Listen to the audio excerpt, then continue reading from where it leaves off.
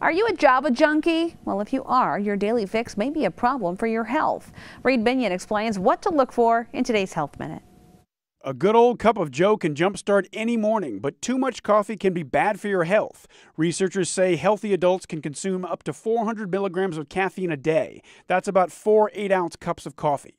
If you need to cut back on caffeine, keep a diary. Jot down what you drink and when.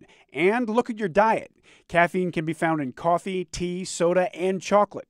It's also in energy bars and pain medicines. If you're looking to cut back, try tea or other coffee alternatives. Black or green teas can slash the caffeine count while still providing a punch. Also, know your body, anticipate cravings, and prepare for them.